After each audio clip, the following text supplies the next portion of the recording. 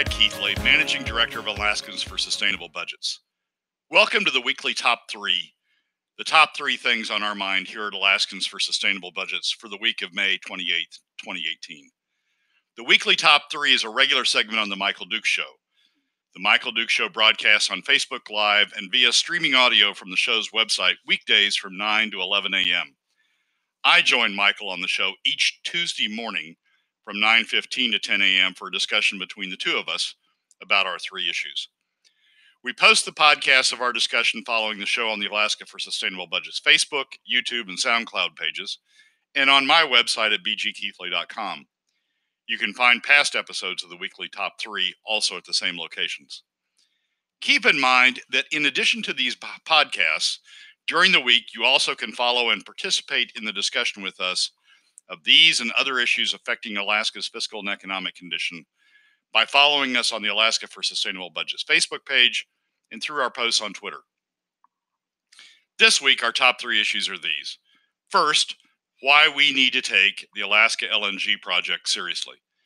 Second, the effort by some to apply revisionist history to the PFD. And third, our thoughts on Representative Tammie Wilson's comments on the show last week on HB 331, and why it is and will continue to be an issue for us in the upcoming election cycle. And now, let's join Michael. Brad Keithley joins us every week to discuss oil, gas, and the economic forecast of Alaska. It's the Michael Dukes Show. Brad Keithley comes in to talk with us each and every week about various issues surrounding us here in the state of Alaska and more. He is with Alaskans for a Sustainable Budget, who you can find out there on Facebook and other places. Brad, good morning, sir. How are you? Michael, I'm doing great today. How are you? I'm doing well. Are you still down at quote unquote home in Cape Breton? No, I came back to the West Coast last night. I'm in Seattle today. Okay, good. Well, you're close to your home in Oregon, so that's fine. I'm sure it'll be fine. So somebody sent me a comment said that I'm going to have to quit traveling so much. I'm stirring up too many issues. Right, nobody can keep track. Right, nobody can keep track of where Brad Keithley is. He lives. He's a vagabond. Here, the next thing you'll hear will be Brad Keithley doesn't have a house. He lives out of a suitcase in a camper trailer. That'll be the next. That'll be the next commentary. Brad comes on every week to give us his top 3, which are kind of the top 3 issues, and I might throw a fourth one in there today because I think there's some. There's some really interesting stuff. But let's drill down into it a little bit here, Brad. The big elephant in the room, so to speak, or maybe I should say dragon in the room, is the connection between Alaska and China. There's some real big things at play here. Let's talk a little bit about what is happening with China and Alaska, the trade delegation, and Governor Bill Walker. Well, Michael, I think the really interesting thing, the really interesting dynamic that's going on right now is the dealings between the Trump administration and China over the trade deficit. There's about a $350 billion plus or minus trade deficit. China exports to the U.S. The U.S. imports more from China in goods than China's buying from the U.S. to that tune. And that's something that the Trump administration increasingly has focused on over the last several months in trying to find a balance to that. The Trump administration is using the carrot and stick approach. The stick is the threat of tariffs on Chinese goods to increase their cost and presumably decrease the import of them into the U.S. or at least get some offset by imposing tariffs and using those tariffs to reduce the deficit, the trade deficit. And so that's the stick approach, and the carrot approach is the negotiations that the administration's been having with the Chinese on various issues. ZTE is one of them, but on various issues in an effort to try to reduce the trade deficit. The thing that affects Alaska is the latter, these negotiations that's going on between the administration and and the Chinese over various steps the Chinese could take to reduce the deficit by importing more from the United States than they have been traditionally, and offsetting some of the trade imbalance that way. And one of the big things that's been talked about is energy, importing oil from the United States, now that the United States is a net oil exporter, right? And importing LNG from the United States. Once you start going down that route of importing energy from the United States, Alaska comes into play. Comes into play for a couple of reasons. Because of location, Alaska is well situated to export LNG to the Chinese, and it comes into play because of size. The size of the Alaska project on a world scale is large, and so connecting that LNG export project to China and having China import a significant amount of that LNG would generate a lot of dollars. $10 billion, that doesn't seem like a huge amount in a $300 billion imbalance, but still, you gotta have a lot of pieces together to make that work. And $10 billion, which is what the Walker administration now is talking about as the potential offset to the trade imbalance, would be a big piece that you wouldn't have to worry about locating other places. So right. I think that the LNG project has sort of taken on an additional seriousness and additional gravitas as a result of the Trump administration's efforts. And frankly, I know that there's a lot of people in Alaska who have discounted the LNG project, who have talked about spending bad money in chasing down that rabbit hole. But frankly, I think because even if you didn't believe it before, I did. But even if you didn't believe that LNG was a project that needed to be watched closely, I think the Trump administration's efforts have sort of crossed that barrier for everybody else. We need to be paying attention to this project. I was watching this and looking at the trade delegation, and it was like lemmings and clowns out of a clown car. I mean, it was every time I turn around, I see pictures of somebody else who was attached to this delegation. I mean, there was tons of people over there, from folks from the brewery, 49th State Brewery, to baby foods, to live king crab flying people in over there. All kinds of tourism. I saw Explore Fairbanks was part of it. There's a huge contingent over there. We see China as a fertile marketplace for a lot of our goods and services and things that are uniquely Alaska, which I guess could be good because a lot of things are opening up in China. But I'm a little concerned about, quite honestly, the nature of China's politics and their government and how they do things. Let me just read, there was an article in Bloomberg that we were taking a look at and discussing. And let me just read this one paragraph out of it that just caught my attention and really made me think about it. It talks about minerals and mining opportunities, according to Walker, could be in the hundreds of millions of dollars, he said, citing a report and a visit to an Alaska gold mine that sends all of its output to China. Now, if you've been doing any reading on China or anything else, you understand that they have been buying up and hoarding gold supplies for a long time. And, of course, you and I have talked a lot about the petro yuan, the vulnerability of the dollar, and many other things. To me, this is just one more indicator of somebody in China's got some brains on this deal. It just concerns me, I guess, putting all of our eggs into this one basket and tying ourselves so closely to the Chinese communist state. What are your thoughts on that? Well, obviously you need to be careful if you tie up with any major market. I mean, let's just pick a stupid example. Let's pick Chile. If you put all of your eggs in the basket with Chile, you would be concerned because the Chileans might go off on a tangent in some other direction and sort of drag you along with them if your economy was tied to them. So at some level, you need to have that concern with any market you're tied into. Here's the challenge. The challenge is the Chinese market is huge. It is growing from an LNG standpoint. Let's focus on LNG.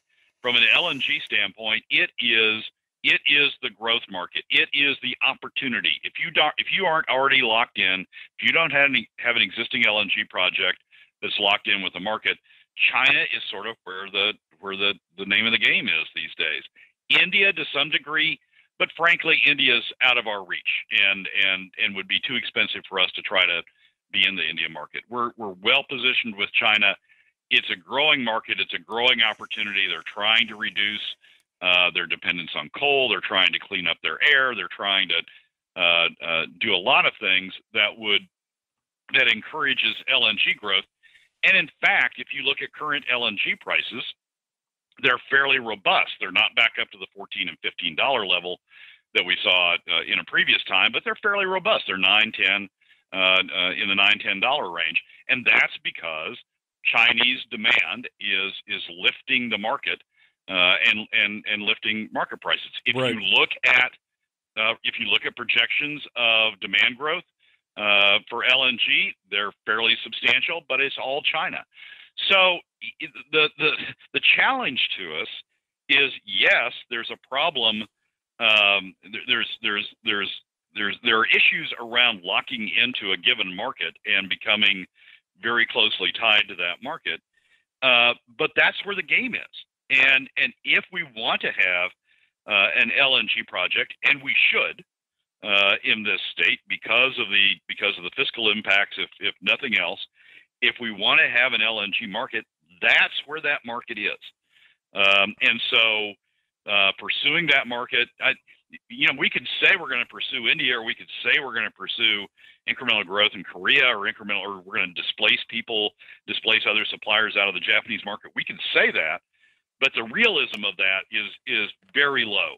The realistic opportunity for Alaska is in China. So we need to go in it with eyes wide open. We need to go in it with care, but we need to go in it because that's where the opportunity is. Let me ask you a question. Harold makes a comment, which I think goes back to, again, China's interest in tying themselves to Alaska. Harold says China isn't going to pay for overpriced LNG to balance trade. There is decades of global supply at low prices. You answer part of that by saying the Chinese demand is now driving those global supply numbers up and the pricing up. But this makes me wonder, is this one of the reasons why China is so hot to tie itself to Alaska in this way by helping to finance the pipeline to guarantee a lower than market price for that gas in the future moving forward? I don't think that we're looking at lower than market price for Alaska. Now, you and I have had this conversation before. Alaska needs to make sure that we include the producers in these negotiations. Alaska can hire all the outside talent it wants, but when it comes down to it, the producers are the ones who are best situated to identify and drive the price for the resource and to get the maximum price for the resource. So Alaska needs to include those producers. I don't think the producers, because the producers are going to have to invest as well to maintain the supply. I don't think the producers are going to agree to a price that is not market driven. Where I think the opportunity, why I think all this is working together, is this: there are a lot of LNG suppliers in the world. There's a lot of prospective LNG projects out there that would like to meet the Chinese market. Canada has some, BC has some, but what President Trump has done, and generally speaking, I'm not a huge fan of President Trump on fiscal issues. We've increased the deficit. You and I have talked about that. But on this issue, I'm becoming a bigger fan. What President Trump has done is he's brought the force of the American market into play in confronting the Chinese on this issue. The Chinese don't want to lose the American market, certainly, as an outlet for their goods and services. So what the president has done is sort of created a tiebreaker, if you will, for American projects in dealing with the Chinese. Yes, Australia potentially could leverage up, could expand projects down there. Yes, Canada could have projects. Yes, Mozambique has a huge source of supply and is a potential supplier. But what the president is doing is sort of putting the thumb on the scale and saying, look, we've got this huge trade deficit with you, China. We want you to buy American goods to help offset that trade deficit. And so I don't think it's the case where Alaska is going to have to end up giving a below market price.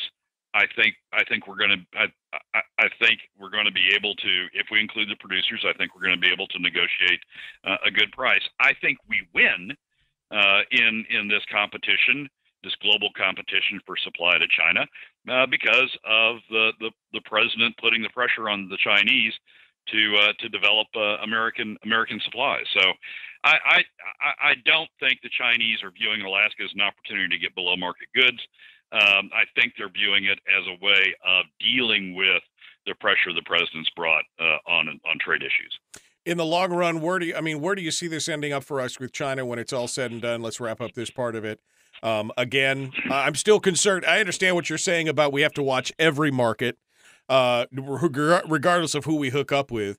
But the last few months, I've been doing a lot more reading on Xi Jinping, the kind of his overall philosophy. It's a very Maoist philosophy. And I get concerned about that in the long term. I mean, China, obviously the biggest market. We should be a player with them in some way. How hard should we be pushing for diversification into other markets and other things? But, I mean, where does this leave us when it's all said and done? Kind of wrap this up for us. Well, Michael, I think we don't know yet, but I think in 5 years we very well could see a situation in which China has become an investor in the Alaska LNG project, is participating in the financing of the Alaska LNG project, has entered into contracts. Wilbur Ross, the Secretary of Commerce, is over in China or headed over to China to talk about the trade issues and is focused on getting contracts. He wants contracts, and I think in 5 years we could very well see a firmed up contract with China that has them investing, has them as a significant customer of Alaska LNG and Alaska LNG progressing down the road. Now, again, that we need to be very careful about doing that. The producers need to be involved. We need to have their insights and their participation in making sure we maximize the resource takeaway from this, because that's where Alaska gets its money out of this. After the initial construction boom's over, the long term is in the value of the resource. We need to have the producers involved. But there's a confluence of events going on. Very well could blow up, but a confluence of events going on that I think make this project much more realistic than people have thought. I wouldn't normally take another bite at the apple, but Harold has put such a provocative comment in here, I have to read it. Qatar is in a price war. They're going to protect market share, and Brad is 100% wrong. Brad Keithley, your response. I don't know. Harold's wrong.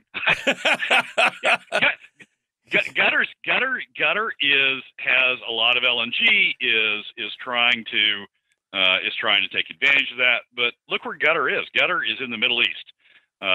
India is where you're going to see a lot of Qatar supply go. Europe is where you're going to see a lot of Qatar supply go. Qatar's really in a price war, or to some degree, with the Russians trying to bring pipeline gas into Europe. That's a big part of Qatar's market. Everybody can have an opinion on this because nothing's firmed up. But if you read the trade press, if you talk to the people in the industry, as I try to do, if you keep your ear close to the ground on what's going on here, I think Trump's serious about getting a resolution to the imbalance of trade. If he's serious about that, energy has to be a big part of that. I mean, that's where it's where you get a lot of dollars quickly. And if energy is a big part of that, Alaska LNG certainly makes a lot of sense as part of that conclusion. So I think in 5 years we're headed toward a deal. Now, again, Harold, we've never said that Brad is omnipotent, but he's been right for most of the stuff. So it's okay. You can be wrong sometimes, but I have to agree in watching this very closely. I think it's a good idea. Let's move on to your number 2 point today, which is the misleading of Alaskans by a lot of our quote unquote leaders. And we're seeing that more and more. Specifically, this letter that keeps floating. This is the gift that just keeps on giving. Is this email from Senator Kathy Giessel, who threw out there. I mean, first of all, they threw out there that you don't even live in the state anymore, which I thought was hysterical. But then they started talking again about the 50-50 split, how that's non-existent, how it's never. I mean, there's a lot of misinformation, and it seems to me it really is almost the definition of fake news being passed around again. Yeah, the Senate. I don't want to say they're scrambling, because I don't think they're scrambling, but they're starting to make stuff up as a way of defending their position. So Giessel's letter to Bill Topol, which is the one we're talking about, and we've got it posted on our Alaska for Sustainable Budgets Facebook page. It may be down a few levels by now, but it's there. That letter makes the claim that Alaskans or 50-50 was never the policy. That 50% of the permanent fund earnings going to shareholders or to citizens, and 50% going to the state for state government was never contemplated, never the policy. And she uses that to set up and say, well, now that government has to start drawing on the earnings reserve account, we need to relook at what the allocation is. We need to relook at that 50% going to the citizens, and we're looking at it fresh because it never was the policy.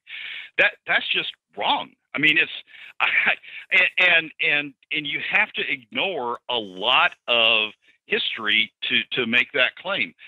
Hammond, in Diapering the Devil, which was written toward the end of his life and then published posthumously after he died. But Hammond made clear that the purpose behind the permanent fund and the permanent fund dividend was this: I wanted to transform oil wells pumping oil for a finite period into money wells pumping money for infinity. Okay, that's the setup of the permanent fund. We're going to take revenues from oil. We're going to put it in investments.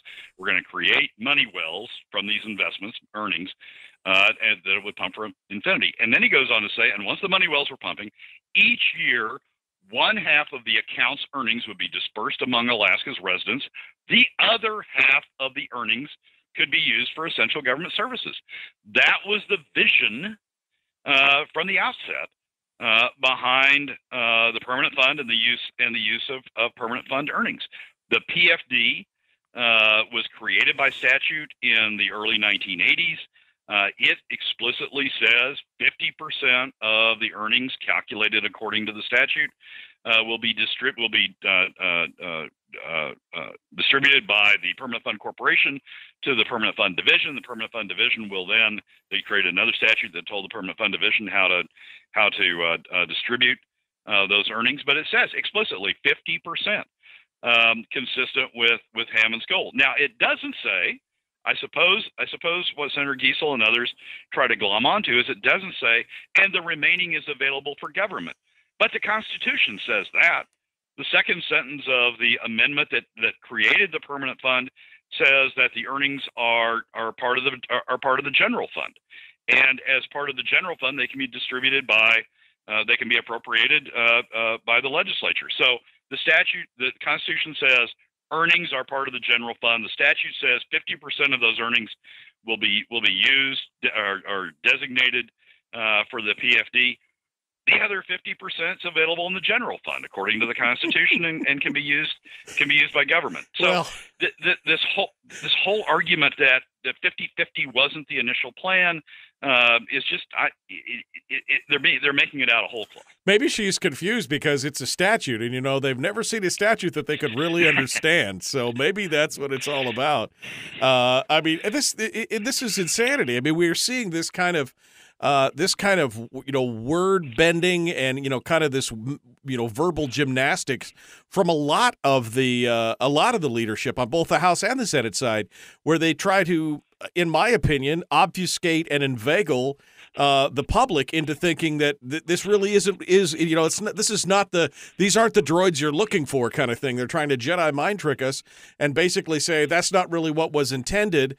Just basically counting on the fact that most of Alaskans haven't read the words of Hammond or Tillian or Halford or any of these other people who were there when this was all going on, who were there during the discussion, who's actually wrote and have read the statute. And so most people they assume that what they're being told is correct, and that is part of the problem. Karen says liars lie, and I agree. That's at this point they're doing it, and they're doing it for their own ends, quite honestly.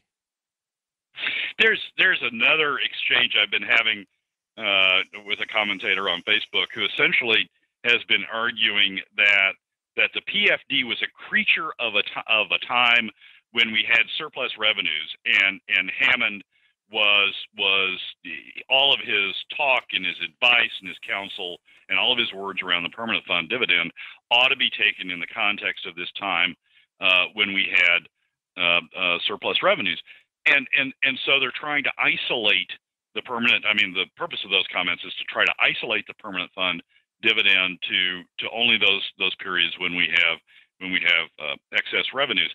But that's wrong also. I mean, if you read Diapering the Devil, again, I'm not into anybody commanding anybody else to do something, but if anybody really wants to take part in this debate, they need to read Diapering the Devil. They at least need to understand what Hammond had in mind. If you read Diapering the Devil, there's a description, and again, this is written late in the governor's life.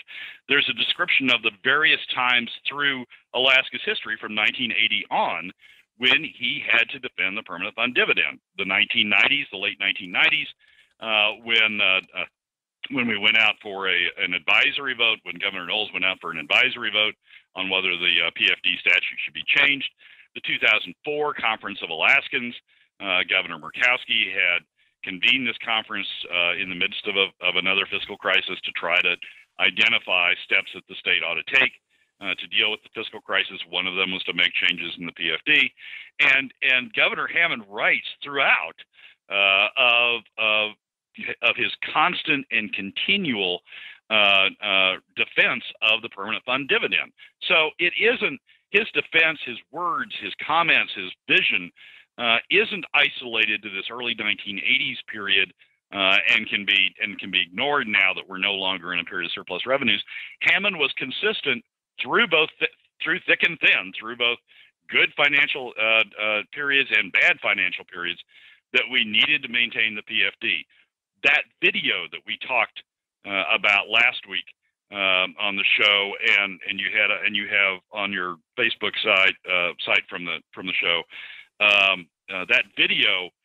Governor Hammond said he's come to the conclusion that there are no circumstances under which the PFD should be cut. And the reason is very simple. The reason is the PFD has the biggest bang for the buck in terms of its impact on the overall economy, and it's hugely important to Alaska families. The ICER analysis just 2 years ago reaffirms that. And so it's not one of these things. It's almost one of these things that when the fiscal situation's worse, when Alaska's in a recession, you need the PFD more because of the bang for the buck it has in the overall Alaska economy, and because of the support it has for Alaska families. It's not the case, as some are trying to convince others, that we should isolate it just to these periods of financial surplus. So we have a lot of people out there trying to write revisionist history around the PFD, trying to claim that the PFD is something it's not, or it wasn't really intended to be as it played out. I mean, Senator Machecki goes around talking about, well, we ought to cap the PFD. Nobody ever thought the PFD was gonna grow this large. Well, yes, they did. Right. I mean, you look back again at estimates of where the PFD was going to go. You look back at Governor Hammond's words. Yes, they thought it could become a not insignificant part of a family's income. And they were good with that. They liked that because of the impact it had both on the overall Alaska economy and on the strength of Alaska families. So whenever I hear somebody say, well, the PFD wasn't intended to do this or do that, or it's only intended to be isolated to this period of time, or it was never intended to be 50-50, go back and look as this sports broadcaster in Washington, D.C. I used to follow, used to say, go back and look at the videotape. Go back and look at what Governor Hammond said. Go back and read Diapering the Devil, and you will see that we are exactly where he anticipated.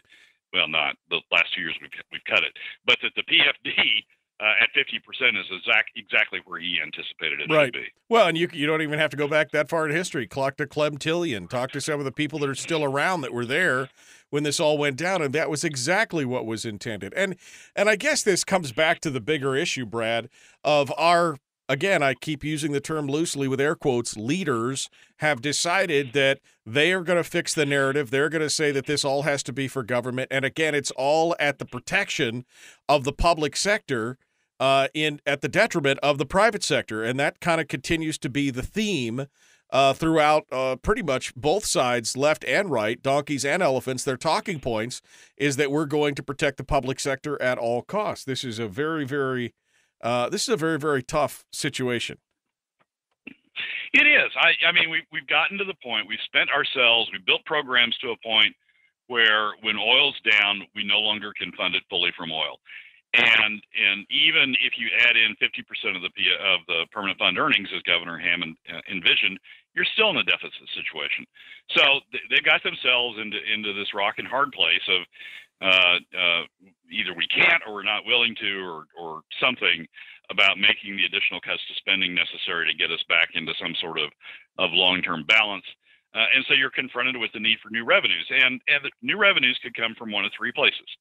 They could either come from oil by raising oil taxes, or they could come from cutting the PFD, which largely falls on the middle and lower. The impact of that largely falls on middle and lower income Alaskans and on the overall Alaska economy. Or you can go to some sort of tax. We advocate a flat tax because we think that's the fairest and the least harmful to the overall Alaska economy and to Alaska families. But you would have the top 20% of Alaskans by income paying some sort of tax.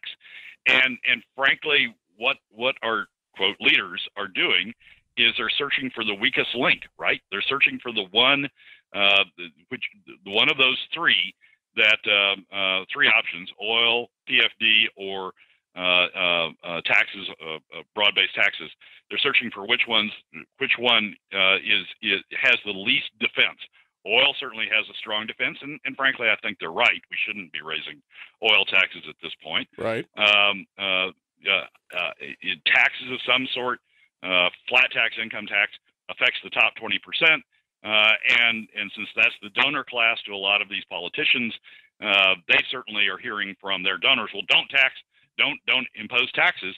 And so that sort of leaves the PFD, and the PFD has the largest adverse effect on the overall Alaska economy, but that's mainly because of the impact it has on middle-income Alaskans and lower-income Alaskans. And they don't have the lobbying force that either oil or the top 20% has. So they're trying to find the weakest link. They think they found it in the PFD, and they just keep going in that direction. The problem is it has the largest adverse effect on the overall Alaska economy and is by far the costliest to Alaska families. So yeah, it may not have the strongest voice, but it has the biggest adverse impact on the overall Alaska economy. And from a policy standpoint, it's the last thing that our policy leaders should be doing. But because they are politicians trying to look for weakest link, it's the first thing they're going to. I'm reminded of Yamamoto's comment after Pearl Harbor, where he says something along the lines of, "You have awoken a sleeping dragon." And I can only hope that is actually the case here, that they have awoken the sleeping dragon, and that the people of Alaska are going to rise up and have something to say about this. We're talking with Brad Keithley from Alaskans for a Sustainable Budget here on the Michael Duke Show. We've been talking about some of the commentary and some of the actions of our leaders in the legislature who continue to treat the PFD as if it's again, revisionist history, as if it's just disposable income for the government. Final thoughts on this, Brad, as we move forward. This, to me, is a troubling trend, and like I said, I hope the Alaskan people are now up in arms about it enough that it really wakes them up. I mean, you said they think they found the easy road in tapping the PFD. I hope we show them that it's not the easy road, and in fact, it is still the political third rail in Alaskan politics. Well, I certainly hope that too, from a political standpoint, Michael. But my focus has been much more on what's the right policy, what's the right economic policy for Alaska, what's the right thing to do for Alaska families.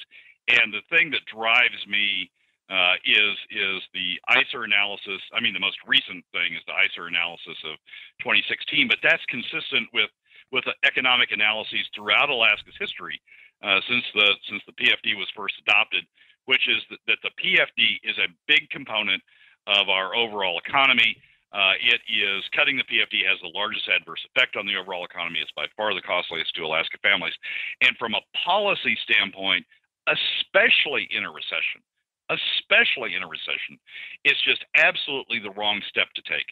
I understand the political forces at play, and I understand that the other two potential outcomes, oil and the other three potential outcomes, cutting spending, oil, and income or sales taxes, all have strong lobbyists down in Juneau, and I understand why legislators are caving on those issues. But for me, you're doing it at the expense of the overall Alaska economy, and you're doing it at the expense of Alaska families. That's just wrong. So yes, hopefully the sleeping giant will awake. Hopefully we will defend the PFD. But if you're at all concerned about the Alaska economy, the overall Alaska economy, not just the oil sector, not just the NEA sector, not just this or that sector that the lobbyists protect. If you're worried about the overall Alaska economy, then you've got to be a defender of the PFD, because that's part of what makes the Alaska economy work. All right, we continue now with Brad Keithley, wrapping down to his weekly top three. I might have one short surprise at the end to discuss with him as well. But, of course, your third big one was last week. We had Tammie Wilson on the program. We had some discussions. It seemed like she had gotten some information that maybe she hadn't seen before. But she did explain her vote on 331. I understand her reasoning, not that I agree with it. I do understand her reasoning and some other discussions. You've had a chance now to listen to that podcast and go back and analyze it. What are your thoughts on Tammie Wilson's discussion and talking points with HB 331? Well, I think our fundamental disagreement is on its impact on Alaskans. I mean, Tammie defended it by saying, for example, the money that we're paying out will be reinvested in Alaska. That was a big issue to her. That the bill had been amended over the course of its trajectory through the legislature to require if a recipient was going to take this money under certain circumstances, that they had to reinvest it. I understand that motivation, but the fundamental difference between Tammie and I is whether 331 costs Alaskans. Right. And that all goes back to this debate that Ed King and I had about whether or not we're actually going to save the money, the difference between what we're paying out in the front years under these bonds as opposed to what we would have paid out under the statute, if we're actually going to save that money, because it only makes economic sense to Alaskans. It only costs Alaskans the same if you save that money and then invest that savings and then use it in the later years to pay off the debt and the interest when it starts accruing. If you've got this pot of money you've saved and then you only draw it out in the later years when the debt starts accruing, then Ed's analysis is that it makes money. But if you don't do that, if you don't save that pot of money, then the analysis that he agreed with is that it costs Alaskans, as you said to Tammie, between $100 million if you only blow half of it, or $900 million if you spend all of that savings and don't save it. And I think, as you explained to Tammie, and as I think is the case, we're going to blow that savings. We're not going to save it. We're going to spend it on other things. In fact, I think we already did. Yeah, she even admitted that. I even asked her, I said, do you think that? She goes, oh, no, I didn't assume that they were going to save that. Well, that's part of the problem. Well, that is the problem. That's the whole problem. Because once you start spending what otherwise some people assumed was going to be saved, once you start spending that, you start going down in the hole, and you start hitting future Alaskans with this huge bill, additional bill that you didn't need to if you would have just paid out according to the remaining statute. So when she says, well, the money's going to be reinvested in Alaska, and that's a good thing, and we're going to get all these benefits out of it. Well, you have to look at it. Are the benefits we're going to get out of that reinvestment worth the cost, worth the $900 million of additional cost we're going to incur in going down this road? No one did that analysis during the session, and in fact, that's sort of the same theory that this whole program got developed under from the outset. That we're going to generate all this additional money by subsidizing these producers. They're going to go out and develop things. They're going to produce more oil, and we're going to get all this money back. Well, when you go through and look at the history of the program, that didn't happen. Right. Yes, you can find one or two projects that produced a little bit more oil, but overall, for the program as a whole, the state went into the hole. We lost money. If you look at it as an investment, we lost money on that investment. So when you talk about justifying this decision on, yes, we're going to generate this additional activity, the question needed to be asked again: Is that going to pay? Is that going to pay for itself? Is that sort of additional activity going to produce a return on this additional $900 million we're going to go into the hole on? Nobody did the analysis, and if you're counting on things like Kalis, the Smith Bay project, which is way the heck out to the west, I think you're counting on very foolish things. I mean, they've drilled 2 wells out there. They've done some analysis that tells them that they may have a whole lot of oil. But that's sort of the same analysis that someone did once in the Cook Inlet and said, hey, there's a whole lot more oil in the Cook Inlet. Well, turns out there wasn't, because the Cook Inlet's very fractured. We don't know what the hell's going on out in Smith Bay. It's a long way away out there anyway. So if you're counting on additional revenues coming from those sorts of projects, pencil it out, tell us when it's going to be, show us the reality, show us the basis for assuming that sort of additional revenue, and then compare that to the cost that we're going to be incurring by going down this bond road. We didn't. This reminds me of the broken window fallacy writ large. Hey, we're spending lots of money's flying back and forth, but what is the net result? What have we actually produced? What have we gotten? What have we received for that money? And as you said, doing it as a cost-benefit analysis, nobody is doing that. That was the whole problem with the tax credits, the oil tax credits. Looking at it as an investment, it was a piss-poor investment. Now we're going to cost $100 million to $1 billion more. What are we going to receive for it? Again, nobody can really analyze that and pencil it out. And the question becomes, should government be in the business of picking winners and losers in that? And I think that the answer is no. The history of the oil tax credit program is exactly it's no, because we haven't done it, and now we've just sort of re-upped into that program by engaging in this bond approach, which is going to cost Alaskans, unless something happens to save this money that's otherwise not required to be saved. It's going to cost Alaskans another, as you put it with Tammie, up to in the direction of $1 billion. We've just sort of re-upped into that program again for the second time without doing this hard analysis of whether it's worth the investment. And I just don't think it is. So Tammie had some good. If you assume that the program is cost neutral, if you assume that it's not going to have this adverse impact, then Tammie's arguments start making sense. But if you go into the numbers and look at the numbers and come to the determination, as I and others have done, that we can lose a whole lot more money out of the way we're doing this, then none of the reasons that Tammie gave make sense. So this all begins and ends at the analysis at the question of whether it's going to cost Alaskans more. I think the answer is yes, and frankly, Michael, it's something I'm going to talk about through the entire campaign, because I think what happened was the legislature made a rush to judgment on this issue. They went down a road that the oil lobbyists were telling them the oil lobbyists and the oil field service lobbyists were telling them was a good road, and I don't think they looked at the numbers. And unfortunately, it was Republicans who made that decision. Right. So it's an issue that I'm going to continue talking about.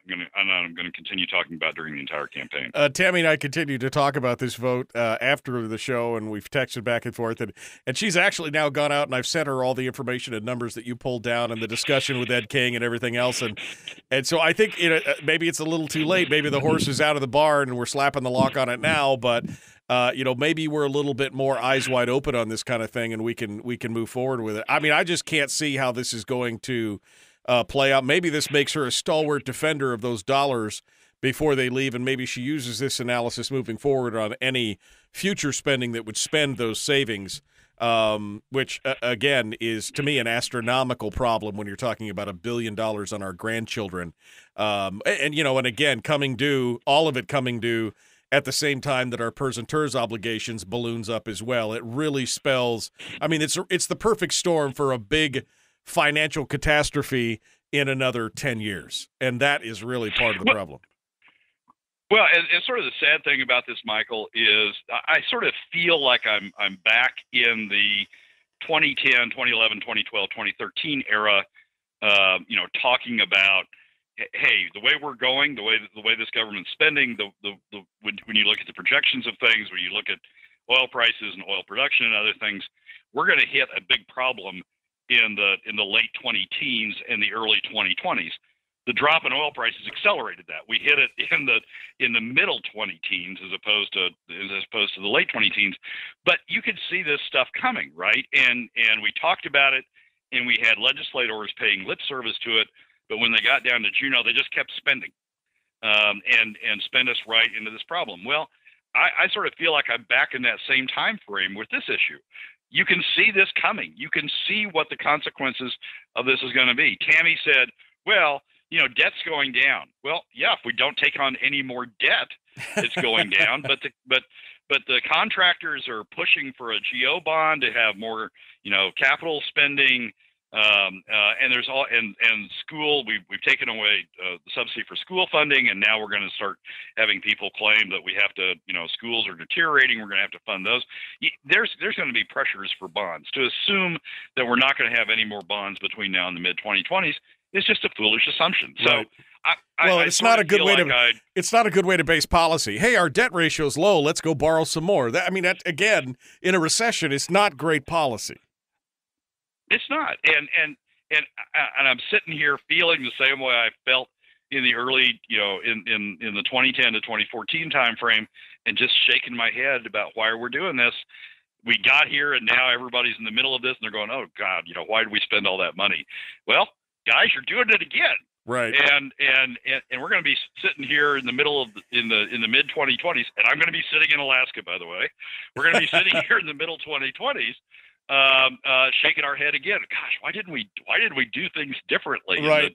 in the late 2010s? And the only difference is back then, at least, we had the cash on hand. Now we're spending money we don't have, in the future, and not sure we're even going to have it then. So, I mean, it's a little different, but it's the same. In fact, it's worse when it's all said and done. Well, we're borrowing from our children. We're leaving. It's the same thing as if you and I ran up our credit card bills, to make our lifestyle better, and then handed it over to our kids and said, "Hey, you get to pay the tab for this. It's all you. I know you didn't get any of this. Yeah, I know you didn't get any of the stuff, but you get to pay the tab." That's right. We're borrowing. We're taking the money from our children. Right. Well, this is the perfect segue to my final question. I'm letting you run a little long here. I don't have Chris Story today, so I wanted to run you a little bit long. And that was your weekly top three. I want to add a fourth to your top three because you posted about this the other day, and I think that what you just said is a perfect segue because, again, a monkey see, monkey do. As we're doing in Alaska, so has the national government been doing for years, and it looks like we've got another budget battle coming down. This one under President Trump, where he's basically told Congress he will never sign another 1-foot-thick $1 trillion spending bill. Now, whether that's true or not, I don't know. But basically, he's setting us up for this showdown in October where the annual spending bill is going to come to a grinding halt. All we've ever had is a continuing resolution for a dozen-plus years. No real budget, no real analysis, and no real thought going into it, and we're up for some pain here if we don't figure out exactly what we're doing. Right. So what causes that? What causes that crisis in October is that the federal fiscal year runs out. It runs out on September 30th, and so the authority that's contained in the bills that have been passed, the spending bills that have been passed, runs out on that date. The theory is that during the year that you're spending the money, you're working on next year's budget, and that you pass all of the spending bills, all the appropriation bills by October 1. They go into effect, and government keeps on functioning under the new budget. The problem is Congress hasn't come to a full budget by October 1 for I forget the number, but it's a huge number of years. Right. And so you get to October 1, you have no new spending bill authorizations. And so you start running into things like the continuing resolution. We're going to be in the middle of we are not on track to pass all the authorization bills. There's not any authorization bill. The House Ag bill was on the floor, but it got defeated. The Democrats and the Freedom Caucus both voted against it, so it got defeated. I don't think there's any spending authorization bill that's made it certainly beyond one body made it beyond the House to the Senate yet. So we're right on schedule to run into this crash at the end of the year to not have any authorization bills or all of the authorization bills ready to go on October 1, and so we run into this whole crisis, and nothing. It doesn't look like Congress is really all that concerned about it. I mean, for the first time in forever, we don't even have a budget. Right. Congress isn't even working on a budget that's supposed to set the overall cap of what government spending is supposed to be. That's usually done by April, or the statute requires it's done by April. It's lagged several times over the past 40 years or so, but they've always finally gotten to one house or the other has finally gotten to a budget. Neither body is progressing a budget right now. So we are heading toward another October where we're not going to have the spending bills in place.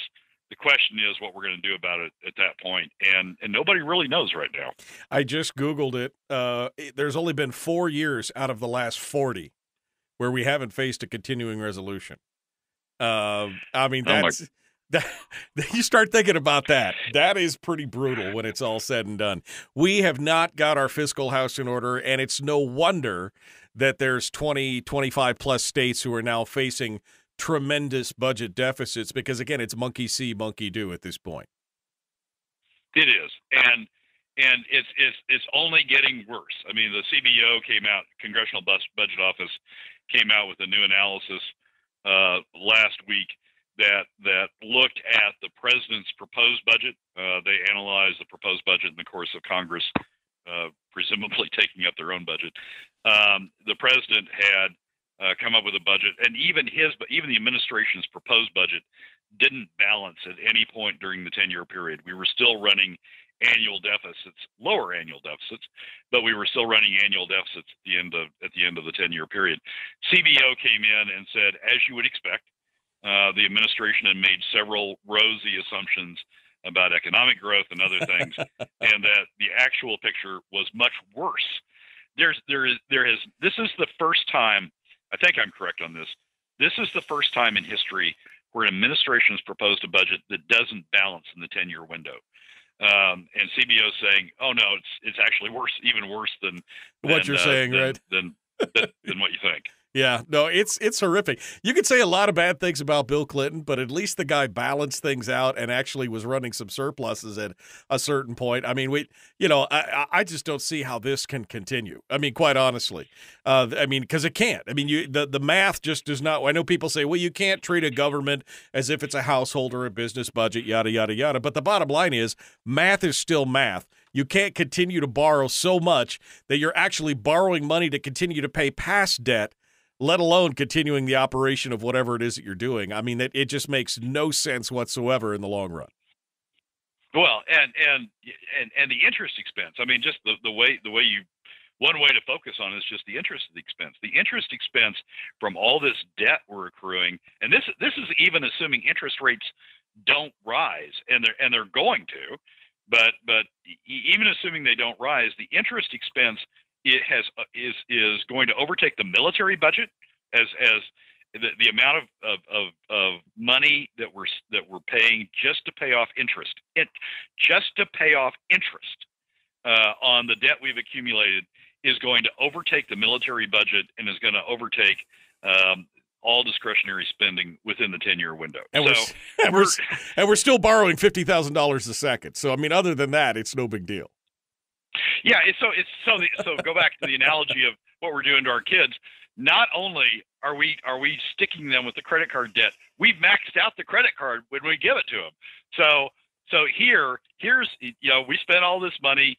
We got all these great things for my generation. I got the new living room, I got the new car, I got the new 4x4, I got all sorts of new things. Here's the credit card, Johnny.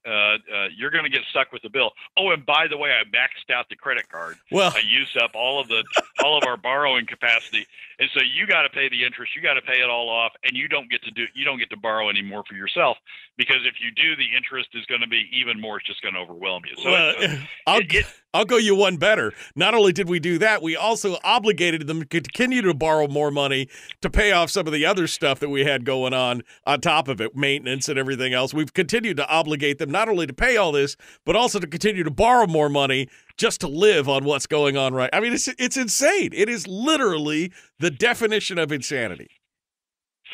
Yeah, this generation has certainly failed. I mean, we've achieved in some respects, but we have failed the next generation in terms of fiscal responsibility. We have piled up debt to make our lives better, and we're just kicking the cost down the road.